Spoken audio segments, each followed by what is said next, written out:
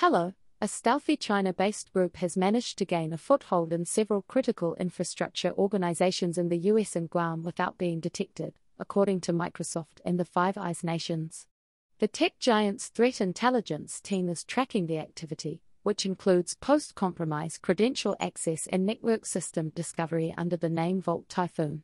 The Windows makers also notified targeted or compromised customers and provided them with the necessary information to secure their environments.Secureworks, which is monitoring the threat group under the handle Bronze Silhouette, said it has demonstrated careful consideration for operational security and reliance on compromised infrastructure to prevent detection and attribution of its intrusion activities. Microsoft and the Five Eyes nation said on Wednesday that the group, which they have dubbed Volt Typhoon, has been active over the past few months.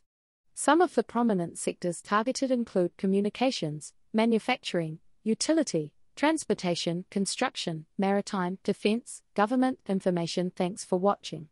If you enjoy short news like this, please consider subscribing to my channel. Until next time.